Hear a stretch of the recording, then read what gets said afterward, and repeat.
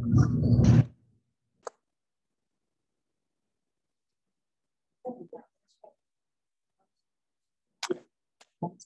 evening and welcome to the Cancer Education Series. My name is Chris Gooddale and I'm the Executive Director of Above and Beyond Cancer. The Cancer Education Series is brought to you by MercyOne and Above and Beyond Cancer.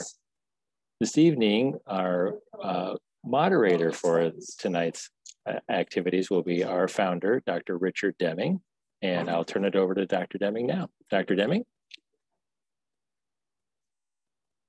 Hey everybody, welcome. Hi Judy, hi Poon, hey Tim. Hello. So we've got a live studio audience tonight, in addition to those of you who are watching from home. So thanks, real treat tonight. So a friend of mine, a patient of mine, and a colleague of mine. So it's my pleasure to introduce Larry Conrad. Larry is a hospital chaplain at Mercy. Been a chaplain there for 25 years. Mm-hmm. Yeah. And so Larry has helped many of my patients over the years. And this last year, he had his own journey and was on the other side of the stethoscope, as we say, and got to be a journey mate and teammate with him along the way. And I asked Larry to join us tonight to talk about two different perspectives. Interested in having him share his perspective as a hospital chaplain. You know, what is a hospital chaplain? What do you do? And how do you help improve the quality of life of our patients? But then secondly, and maybe even more importantly, share his own perspective, his own cancer journey.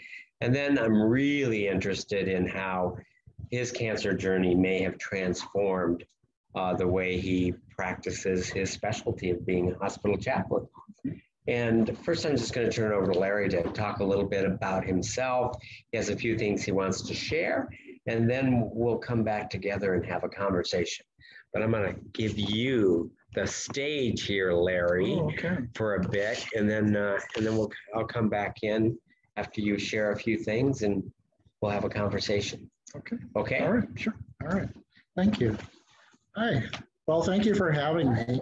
I've been at Mercy for 25 years. I was a United Methodist pastor for 10 years before that. I've lived in Nashville, Tennessee, Atlanta, Georgia. I grew up in St. Louis. My wife's from Southern California. So just quite a little mix where we're from. And we were sitting at an ICUB game a few years ago because we think we travel all the time. And we did. And then when my youngest son was born, we stopped. And so we've lived in Central Iowa now for 33 years, and that's how I can tell how long I've been in Iowa, and that's how I can tell how old he is. So it works out pretty well. The difference for me between being a chaplain at Mercy and being a pastor of a congregation has largely been that in a congregation, you get to journey with people throughout every aspect of their life, from birth all the way to the end and everything in between. And you get to know those people and love those people and care for those people and go through all the ups and downs with them, but you also have a lot of administrative responsibility for an organization. And that can be wearing at times. And so what I've liked about being at Mercy has been that it's a greater emotional intensity in a way, but then I can leave and there's somebody that follows after me. You're with people at a very vulnerable time in their life, a very crucial time in their life, turning points in their life. And it's a great privilege when people have very little energy to be invited in to those times in people's lives. And as Dr. Deming said, I had some experience doing that myself this last year. I haven't written anything to talk about since I was in high school because I normally just kind of talk like this, but I'm very fresh with this story, and I'm just now passing some anniversaries of the beginning of this journey. So to kind of control my emotion, I've written a lot of this so that I can kind of stay together when I talk about it. And so I want to kind of give you a little bit about my journey. And I entitled this, Take Someone With You, because that was advice that I got on day number 2. And when I get sick, typically I kind of go off to myself. You know, if you have strep throat or something, one, people don't like to be around you and you don't feel like being around people. So I kind of isolate myself and, you know, tough it out and look silly and, you know, kind of wash it all away with a shower at the end of the day and then feel better. This was something I had never come close to anything like this in my life. This was a very different experience for me. And a lot of the things that I would share with other people were now being shared with me. As he said, I'm on the other end of the stethoscope here, and it's different. And when my mother and father would be hospitalized, I had experienced the hospital through the eyes of a family member. But I had never been a patient in a hospital until last year. In fact, when they looked me up in the emergency room, they had no record of me because I'd never been in an emergency room patient before. This was all brand new to me. So I want to share a little bit about kind of how this began and what the importance of this advice was for me on day 2. Because the advice was, you know, when you go to the doctor, take somebody with you. You've been told that. And I had recommended that many, many times to family and patients and friends, but nobody ever told me to do that. And my wife had never been to the doctor with me other than a couple of times for a procedure to make sure I got there and got home, but she'd never been to a doctor's appointment with me. And outside of birth, I'd only been to one doctor's appointment with my wife. So this was a brand new experience for us. So last April, I got into my truck. I park usually north of university, north of the hospital. I got into my truck, and when I slid into my truck, my leg, there was a bump on my leg, which I couldn't believe. And I'd been riding a new exercise bike. I was trying to get in shape for my September physical, and I usually don't ride indoors, but I bought this new exercise bike. It had kind of a funny seat on it. And I thought, that is right where, you know, that's right where my leg is repetitively hitting that seat. So that must be it. And so I better just take a break from that. That's why a lot of people don't ride a bike anyway. You get, you know, kind of a bump or something. So that's what it was. And by then COVID struck. And the clinic system was a mess. The hospital was changing. And, you know, frankly, lancing a boil, I didn't figure was, you know, going to be a big deal. So the pandemic continued, and my wife and I began talking about what we were going to do emotionally and spiritually to stay healthy and to stay safe, because this looked like it was going to be a long haul. So we made some adjustments, but we did not realize that this soft lump would take us on a journey within the broader COVID journey. As I started riding my bike outside and the clinic system stabilized, on June 3rd, I made an appointment with my doctor. And to my surprise, she wanted an MRI, and she wanted it the next morning. And so she worked me in at another clinic for 8 o'clock the next morning. And the tech, again, it was my first MRI, and she helped me through that.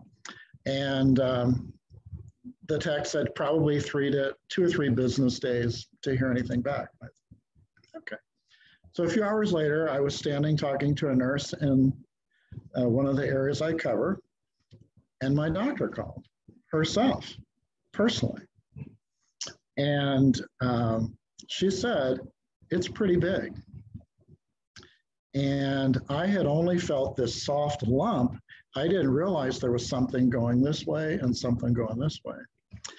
And she said that she'd taken the liberty to set up an appointment with what I believe was one of our top surgeons in just a few days. And she said they might want to radiate that. And I thought, radiate? And then she said, take someone with you. And if you ever want to talk to somebody during this process, I'm available for you. So I wrote the surgeon's name on my census, the date and the time. I showed it to the nurse I was talking to, and she just kind of nodded, kind of surprised. And I thought, she thinks I have cancer. And so I date the diagnosis as June 3rd last year. That's when she knew. And I felt just by the way she's acting, she thought I had cancer. And by the time she said radiation, I thought, she's pretty sure I have cancer. So June was full of scans and appointments, bewilderment, anger, fear. Telling my sons was one of the most difficult. And cancer in the thigh, I never heard of that. And I used to cover the oncology area of the hospital. Preserving a functional leg, removing part of my hamstring. Am I going to end up limping a little bit? Will I not be able to walk on uneven ground like my father who'd had Parkinson's? Or maybe I'm not going to be able to walk at all. But I don't know. I hadn't even had a cold in 4 years. And I'm going to go from riding my bicycle 2,000 miles the year before, and they said this could spread to the lung. Am I going to go from that to metastatic cancer in a few months? That was my fear. And that's what we were looking at. And then you think about your mortality. And I did my first funeral when I was 25 for somebody younger than me. So I've thought about this all my life, and my wife and I have talked about it all of her life too, but it had a real immediacy that it had not had before. And anger, you know, I think being sick is part of life, but I was angry at myself. I work in healthcare, for goodness sake. Anybody that I walk around could have told me, you need to get moving on that, but I just had, you know, minimized it. So that's woulda, coulda, shoulda, as my sons call it. And so I put that aside fairly quickly.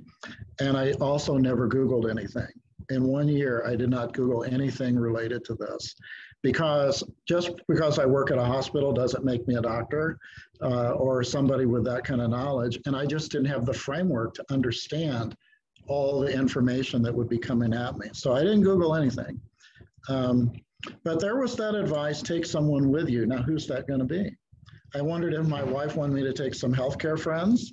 You know, what did she want to do? My wife's very tenderhearted, and I wasn't sure how she would react to that.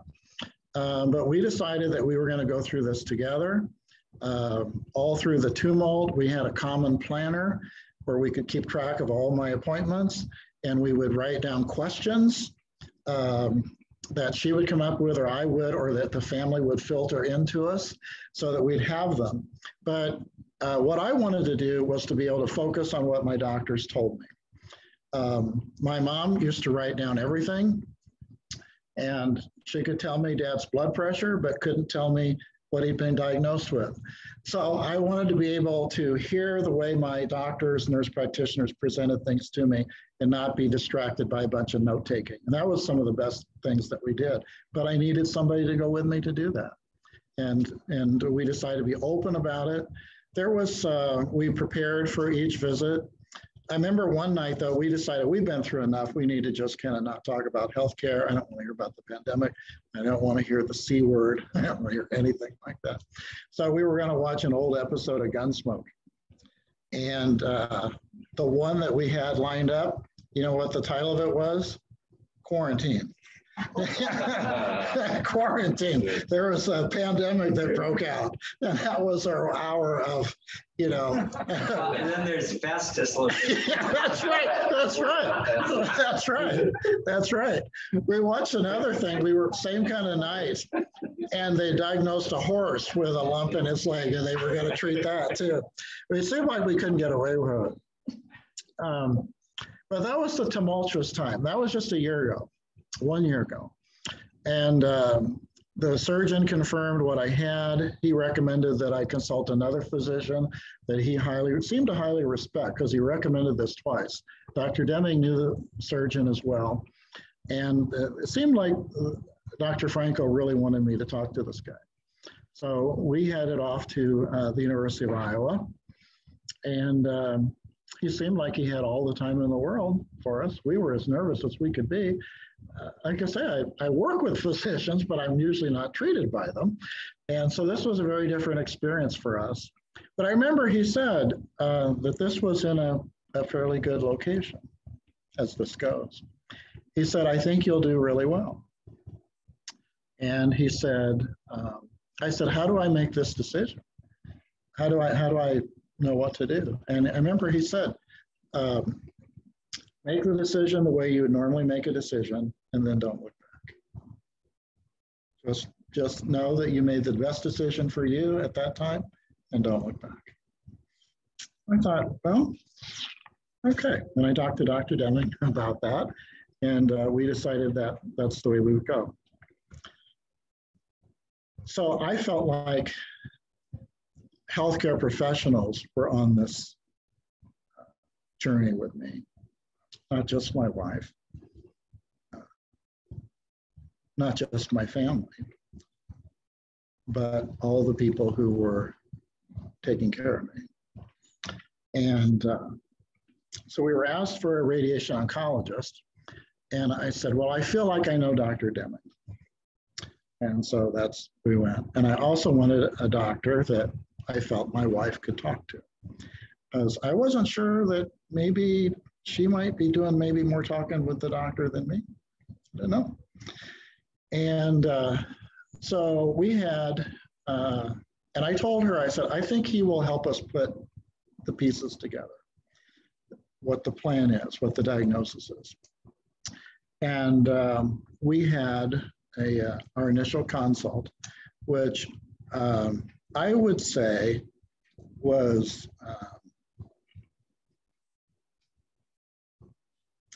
possibly the most healing in a holistic sense, the most healing 90 minutes of my life.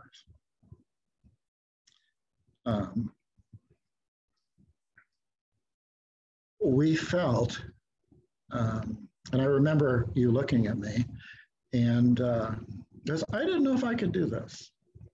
I didn't know if I had the stamina to do that. And I remember in your concluding remarks, I remember thinking, well, if you and Kelly and you are going with me, maybe I can do this after all. Never forget that one.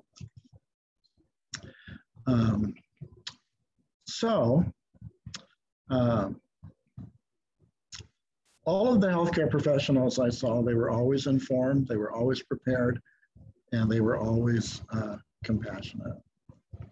Always had time for me, always had time to communicate with my family. I went through 25 radiation treatments, which frankly, I looked forward to. And I wasn't going to a birthday party.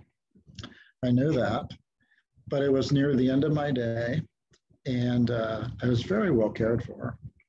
And I felt that, especially after that consult, I felt that no matter what happens,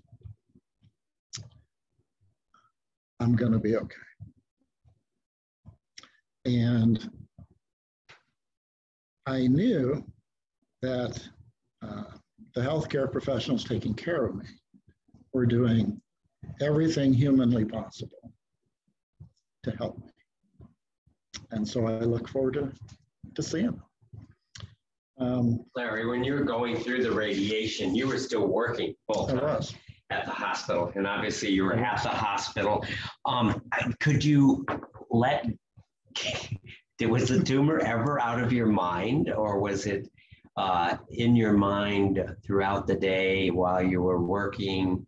and coming in for the radiation. Obviously, you come in for the radiation, it's on your mind because we're lining you up and doing the treatment. Yeah. What was it like working in the hospital all day and then coming down at the end to get your treatment? Well, it got to where it was,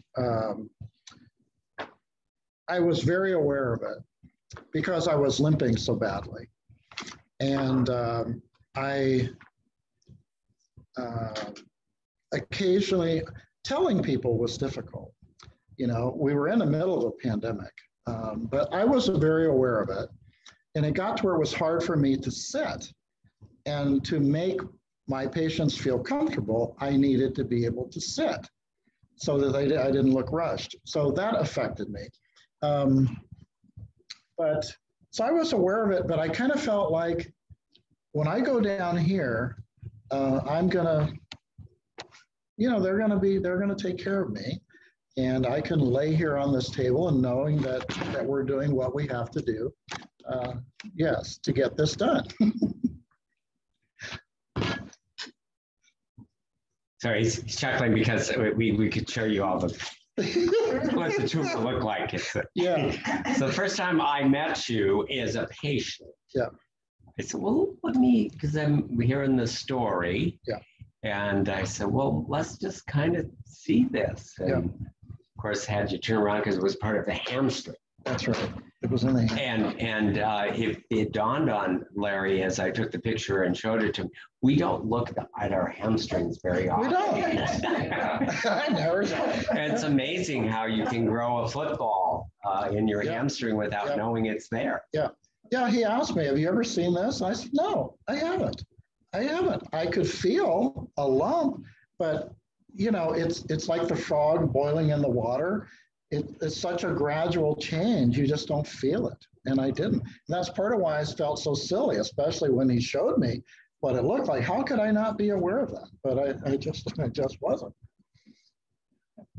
Sorry, I interrupted, you're but you were talking about coming down for treatment every day. And so now you're getting through with your treatments, or radiation treatment, knowing that the plan for Larry was that 25 radiation treatments, then about a month off, and then surgery. That's right, yeah. And that was, then I was kind of in between things then. But again, I felt like last year, many times I was by myself. And my wife said, you know, you come in and tell me what a great experience, how everybody's taking good care of you. And I've been sitting in the car. You know, those were visitor restrictions at times. But we had a weekly meeting with Dr. Deming that we could both join in on so we could sense the progress. But, you know, the limping is what bothered me and got to frustrate me because it kind of, you know, kept me from moving in a normal way. And that's what I felt. And I would soak in a tub at night because that brought me some relief, you know, doing that. So my life was beginning to change and, you know, around that. But again, Dr. Franco stopped me in the hallway. I was always surprised how people remembered me. And he said, how's this going? And I told him, and he said, you know, the tumor can be rough on the patient, but remember it's rougher on the tumor. And I thought, you know, again, I never had anything like this. And when I got to the University of Iowa the day before for a bunch of scans, the nurse practitioner looked at me and she said, you have a dead tumor. And I said, what? And that was the first thing Dr. Miller said. He said, you have a dead tumor. And I thought, my goodness, a dead tumor. And the pathology report revealed that about 70% of the tumor had been killed. And when I had surgery on 9/11, he made a complete removal of the tumor, and that removed all of the cancer. They'd done a scan of the lungs the day before as well, and that was clear. And I was in the hospital. I had a very long incision, and I was in the hospital the 11th, the 12th, and I went home on the 13th and walked up the stairs home. My son thought he was there. He thought he might have to carry me in because I had a walker. But I walked the day after surgery. I remember that vividly, a very caring physical therapist. And then, you know, I was supposed to just be quiet, which I think I did. And Eventually started physical therapy. There were some turning points in all of that, but, and I had an infection in December. I was hospitalized, but I'd been told that was a real possibility. That was very disheartening for all the progress I'd made. That was very difficult emotionally. But fast forward, May 18th, this past May 18th, I went for the first weeknight bike ride in 1 year. I rode 22 miles. I saw a beautiful, beautiful sunset over Big Creek. And it was a full moon that night, and I saw a beautiful full moon rise as the sun went down. And one of my friends had organized kind of a It's a Wonderful Life type thing. And I received texts, emails, cards, gift cards. I cannot say enough about the support I had from my coworkers, my neighbors, friends, in addition to the healthcare professionals who went with me all along the journey. I would not be where I am today were it not for the people who came with me. And I'm much more emotional since this happened. And more emotional in the sense of the depth of gratitude, the depth of joy, the feeling of connectedness with other people, the web of relationships that I'm part of, and how sustaining that is. In fact, I found when I laid in the scanners or waiting for surgery, I didn't go to the ocean or out in the woods. I thought about people who care about me. I would think about conversations I had in the hallway or with my neighbor or with my family. And those are what brought me a serenity, a calmness in the midst of all that. Because after that initial consult, I never again felt the turmoil. Not that I didn't get mad, not that I wasn't concerned and felt uncertain, but I never again felt the people that I had before. And when I go walking now, I think about the people who made this possible for me. And there's not a day goes by that I don't see their faces and hear their voice. Larry, you're at a point that I can come join you? Sure.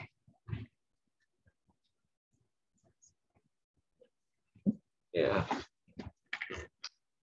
Well, thank you for sharing all of that. And you've already answered this partly, but how do you think you do your work as a chaplain differently now after your cancer experience than before? Is there anything that you're consciously do different? There may be things that subconsciously you do based on just what you learned with your own experience, but I'm just curious whether you're aware of anything different in the way you interact with patients based on your experience of being a patient. Yeah, I'm much more aware of, I think I mentioned that I felt when my parents were hospitalized, I got the family experience. This really gave me some experiences with the patient. Laying there in that scanner, I'm aware when I talk to patients now, I'm aware, much more aware of what runs through the mind. What are they going to find? What difference will that make in how I live my life? What difference will that make in how I relate to my family?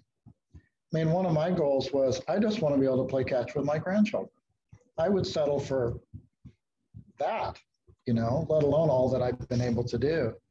But those questions, I'm much more attuned to that when I talk to patients.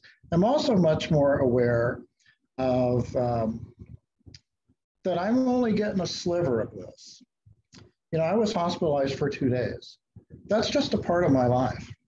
That was all that those nurses and physicians saw of me, but that's just a part of it. And so I'm much more aware now of and ready to sit down and tell me how this stroke fits into your life.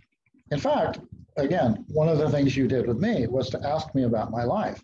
How did you get here? Who's this? How did you meet? So it placed my having cancer in the context of my overall life and where I am in this journey, which is kind of what I do when I talk to patients. I just was not as aware of how powerful that is. It is. And we call that narrative medicine. Yeah. So as we've talked before, I practiced that before I even knew it had a name. And yeah. That's a name that's been attached to this concept of encouraging, actively listening and encouraging patients to tell their life story. Yeah. And the studies show that when a doctor and a patient are in a room together and the patient starts to speak, usually within 30 seconds, the doctor yes. is interrupting and focusing the conversation just down the path of, you know, who, what, where, when, why, just to get just the facts, ma'am, just the facts. Right. And that narrative medicine is the opposite. It's where'd you grow up? Exactly. Well, what's your claim to fame in high school? You know, exactly. Where did you and your wife meet? Exactly. And that you get to know the person. You don't get to know the tumor first. You get to know the person. And that caring for any disease process is not treating disease, it's caring for a person who happens to have a disease. Yes. And so I'm hearing you say that your experience, you value how much that's part of the healing experience. But the healing experience doesn't just come from the X-ray beam and the knife. Right. The healing comes from the interactions, and you're aware of now even more how much your interaction with the patient you care for can be healing. It is. And I also am more conscious of the family that's accompanying the patient. And because of what I cover, I spend a lot of time with family. But not 100%, but a lot, more than I did in some other areas. But I'm more aware now to make sure that I'm interacting with family when the patient and I are together. Because, for example, in our conversation that we had, you mentioned part of my wife's story, and she mentioned her father. And her father was a very important figure for her growing up and long after he's gone. And that identified a source of great strength for her. And it did that early on in our journey. When sometimes you would say, you know, how's your wife? Or some of my coworkers would say, how's your wife doing? And I would go home and tell her, you know, I was talking to these people today and they asked about you, or Dr. Deming asked about you, Dr. Miller asked about you. And you remember my son came with me sometimes because I could see that we were giving him the facts, but not the rationale. And so I asked him, do you want to come with me? And you mentioned to him at one point, you said, your father is very important to us. And we're doing everything we can to give him the best possible care. It meant a lot to him. And so I'm aware when I take a family from the ER down to meet my friends that we've been showing baby pictures, you know, or something, that now, you know, now they're working and I'm working and they're taking very good care of that family. And as the patient, there's great relief to know that that family that you're journeying with is being included in your care. It's important. And like my wife has explained to me, it's a different journey. You know, you remember, she's not a healthcare professional, and yet she was caring for me. And so she felt like as an elementary school teacher that now here I am at home and she's not always sure what she's seeing or what we should be doing. So as a chaplain, I'm trying now to be much more aware of the burden that the sense of responsibility that people who are companioning that patient are feeling, and tending to that too. Yeah, and your wife is obviously very intelligent and very caring, and but even when you're doing everything right, you don't know if you're doing everything That's right. That's one reason I give all of my patients my cell phone number and say, you know, call me anytime. If just a quick phone call can answer a question and alleviate some concern. So one question I often ask, and I'm sure I've asked you this at one point in time where I walk in the room and I might say something like, Larry, what has brought you the most joy since the last time we got together? Yes. So what has brought you the most joy in the last day, Larry? Let me think.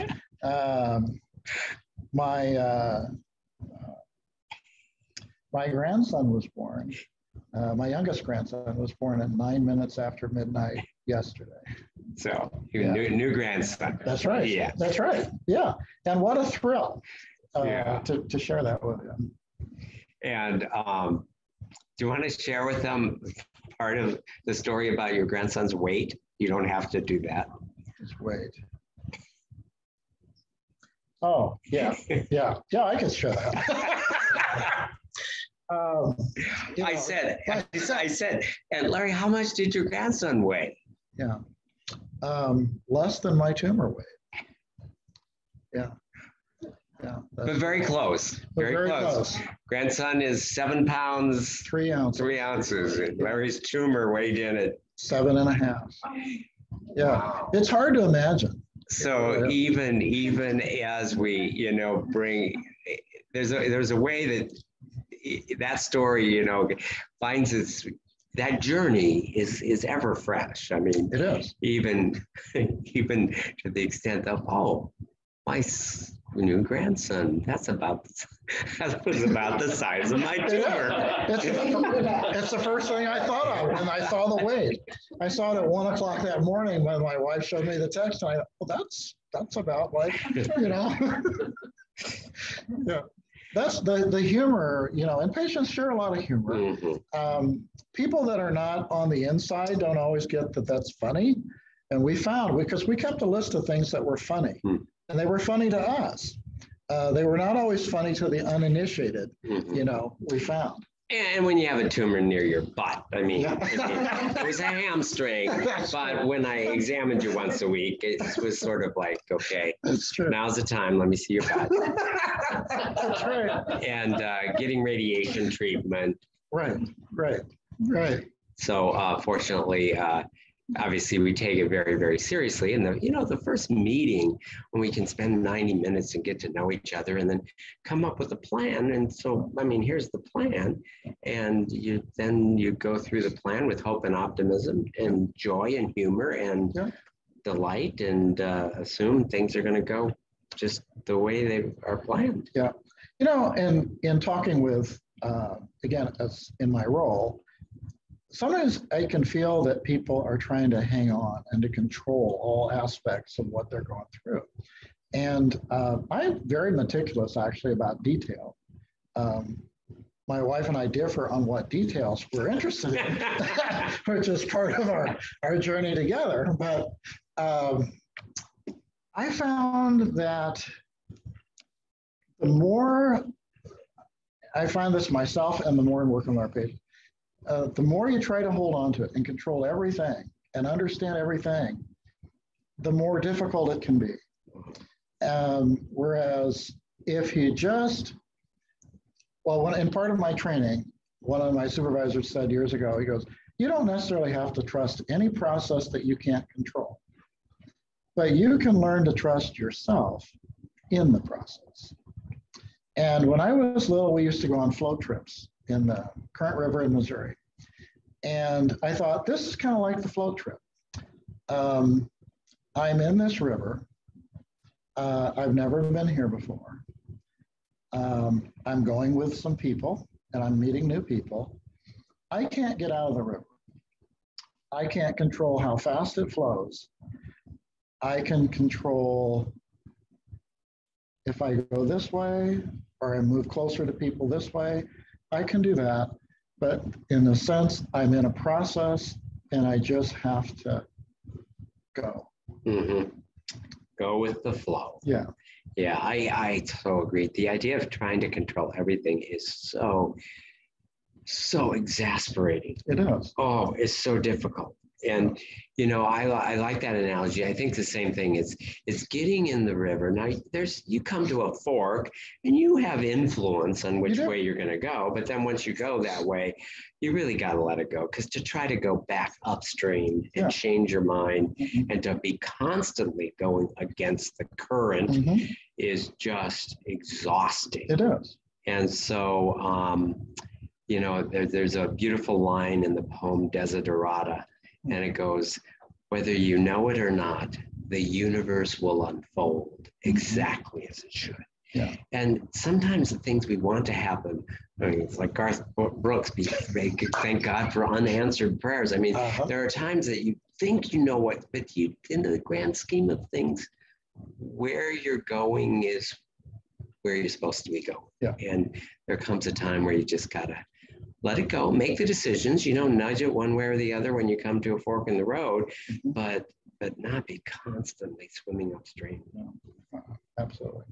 Absolutely.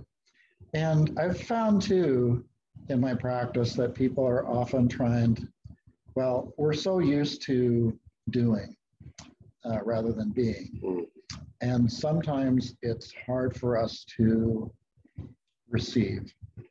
And in fact, I had several conversations this week in my work where you could really tell that we're trying to hang on to things as if we're not sick, as if we don't need help ourselves. I actually used, you know, what we talked about, enjoy the beauty that you see all around you, appreciate that.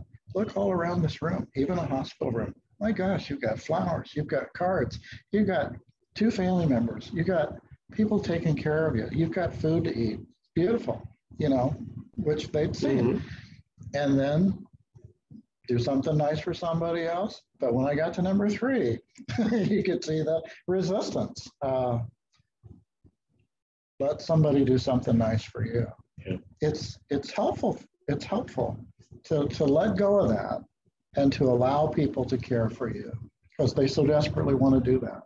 So you make me feel really good right now because Larry's quoting 3 things that I have written that I often remind people of is, you know, every single day. Those are 3 things you need to do. Is find the beauty all around you, do something nice for somebody, and let somebody do something nice for you. Yes. And the world works in that reciprocal. You can't always be the giver. Yeah. And it's selfish to always be the giver. And it's selfish to not let somebody take delight in doing something nice for you. And you, as you're talking to caregivers, or you're talking to patients, or you're talking to all of us who want to give and give and give, there comes a time where the most generous thing you can do is gratefully accept the help that you need. It is. You know, my son with the, what is it, derecho? The big storm? Yeah, the big derecho. Yeah. Yeah. It was not one of my better days of how I felt. And I came home from work that day. Was that in September after your surgery? August 10th. It was in August before your surgery. Yeah, according to the family members I talked to this week. Yes. I came home and I had trouble walking because I quit driving. And if you'd ever told me that at 59 I could just stop driving and not feel bad about it, I would never have believed you, but I did. And I got home and you could not see from our house to our neighbor's house. And there were 2 of my neighbors up on the roof, pulling limbs off of our roof. And my wife had told me that she sheltered in the basement with our grandson and just heard things banging against the house. That's all she heard. And she said that the neighbors wanted to get that done so that I wouldn't try to go out there and do it. And I thought, they want to help me, and and that seems to be important to them. And then my son wanted to rebuild the whole porch. And he's got all kinds of things that he's working on his own house. He didn't need to do that. But I could sense he really wanted to do something concrete to help his parents. And he did.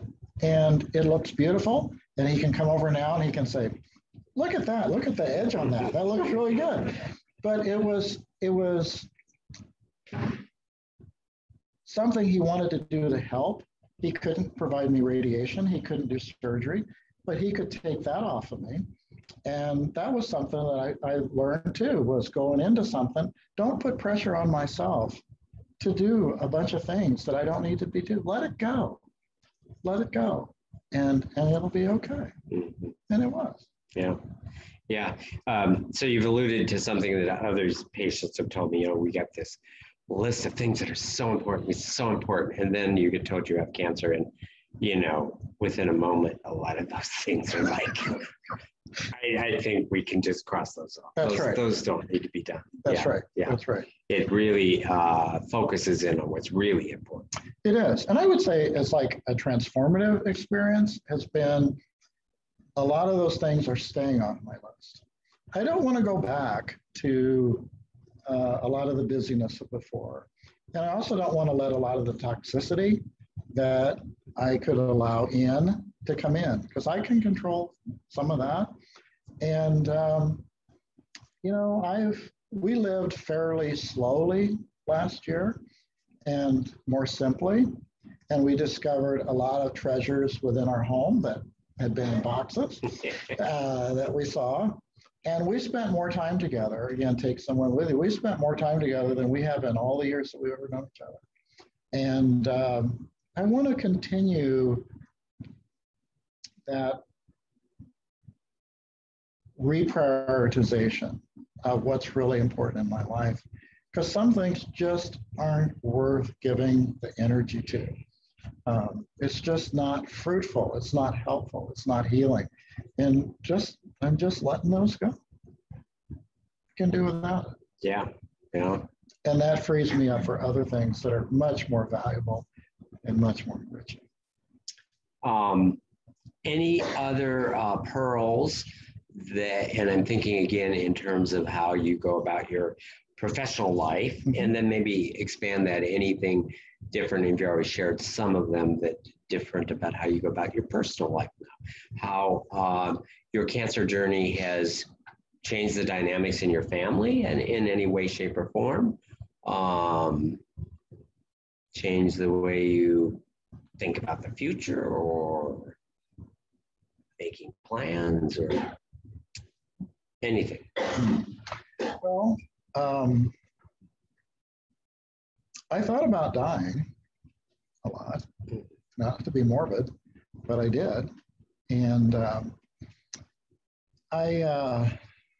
like I said, in my line of work, I'm around that all the time,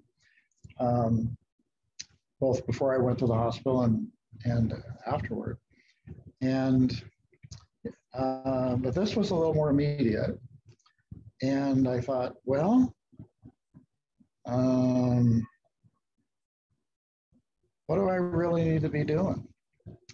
And I decided, well, you know what?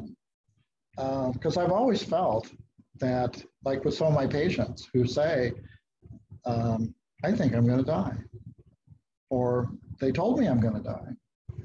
And we talk about that. But I'm also aware that I could on the way home, long before they do. So what would I do differently? Well, my goal really, like if this had been a terminal diagnosis, just to be honest about it, if it had been a terminal diagnosis, what would I do? Well, like I said, some things that I thought were important, they're not important anymore. And maybe they're really not important even now. But I want to be alive until I do die. Whether that was going to be before I turn 60, or whether that's going to be 25 years from now. Either way, the approach is to do what's valuable, what's worth doing, what's fruitful, and to be alive until I'm not. Yeah. Yeah.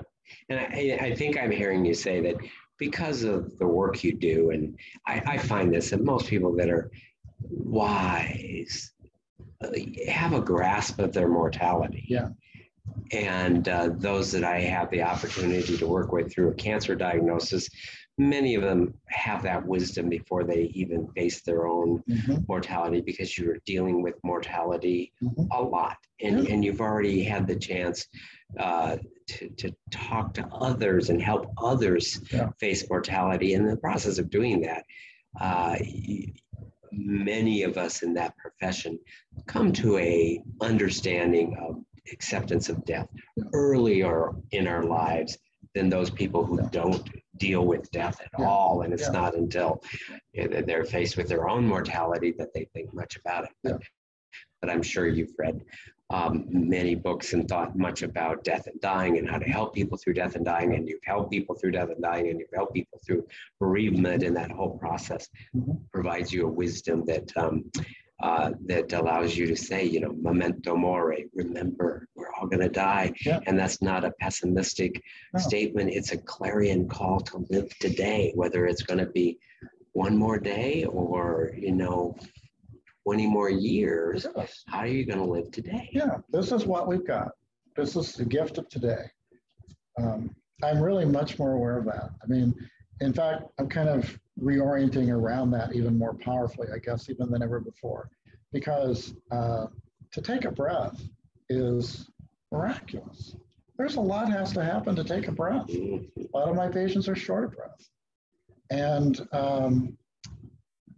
really the spectacular, what the human body can do. I told you one of the greatest miracles I experienced was to tie my shoe. I tied my shoe on Valentine's Day and I cried, and it was not a tear of pain. It was tears of joy, because it was amazing. I'd worked so hard to have that range of motion to do that. And it's wonderful. So many things have to happen to lean into the glove compartment. Your hip's involved in that. Just so many things that are little, that are so spectacular. They're so miraculous. And I went out for what a turning point for me was last fall, when my grandson, who was 10 months old at the time, that one, I went out for a walk because I thought I needed to move. I started to get moving. And I tried to get in my truck on October 4th, and I couldn't get in. Kind of scared me. And I tried to walk to the end of the block, and I couldn't do it. And Tuesday, October 6th, I tried to walk to the bike trail, which I had not been on for a long time. And it was 2.5 blocks. And it took everything I had to move and get to that bike trail. And when I got there, my son had seen me and my grandson, and they stopped. And this little guy, you know, a little self, and I realized he's never heard the leaves rustle. He's never seen the crisp Iowa sky. He's never dropped a leaf and watched it fall. And he's out there with me, and I am alive, and I can walk. And he's out here for the first time experiencing all of this. And what a miracle that I can enjoy this with him. And that's really kind of the reorientation of my life. It's just the spectacular joy every moment. And not that life doesn't have its challenges, not that it's not a struggle, and not that it can't be frustrating, but to be able to be fully present with another human being. And as you described, the joy that came from tying that shoe wouldn't have been there had you not been deprived of tying the shoe for a while. And so the true joy that we're talking about is not, you know, a hedonistic pleasure of consumption. It's a joy that goes right through the middle of sorrow. Yes. It's not a path that goes around sorrow. That the true joy includes sorrow in its process. That's right. Yeah. Well, this has been wonderful. Thank you, Larry, for sharing your story with us. Thanks for also talking about the role of the chaplain and pastoral care in the healing process. Let's open up some questions. We'll let our live studio audience have first shot at questions, and then we'll look at the chat box. Boone. What type of cancer was it? So the question is, what type of cancer did you have? Well, my understanding is it's a sarcoma, which I'm told was less than 1% of all cancer diagnosed is a sarcoma, and that there are multiple varieties within that. And a sarcoma is a tumor, a malignant tumor of what we call connective tissue. That would be muscle, bones, nerves, fascia. So it's common with sarcomas, as Larry said, is not a common tumor, but having them in the arms and the legs are common places, but they can be pretty much anywhere in your body. But of the extremity, so the old-fashioned way of curing a sarcoma of the leg is you amputate the leg. It's the easiest way to get rid of the entire tumor. It has some functional drawbacks. And so the current, we talk about how can we do limb sparing treatment, meaning you get to keep your leg, but we get rid of the cancer. But you can't just take the tumor out and take all the nerves and blood vessels and leave a non-functional leg. That's not a good thing. And so with soft tissue sarcomas of the extremities, the arms and legs, we often do a little radiation first, try to shrink it down, and then the surgeon removes it. But the surgeon needs to remove it while keeping intact the nerves, the veins, the arteries, so that, you know, you still have a functional leg, and then get the closure to happen so it can heal. And we always know that the healing can be a little problematic when you do the surgery after radiation. And so sometimes there's some wound healing issues that happen. So thanks, Poon. Any other questions? Chris, do we have any questions from the audience at home? No, not yet. But if anybody would like to ask a question, use the chat box at the bottom or the question and answer, and we will certainly relay those. Yeah, Tim. So I got a question. Is your job non-denominational? So you're a chaplain, but you see Catholics and Protestants and Lutherans going through this journey. So you see basically everybody, right? Yeah. That goes to your door. Tim's question was, as a chaplain, but yet you a Methodist minister before you became a chaplain, do you serve all different faiths that are in the hospital? Yeah. Yeah. Some hospitals make a distinction and try to send somebody that's your particular faith community. Mercy has never done that from the start.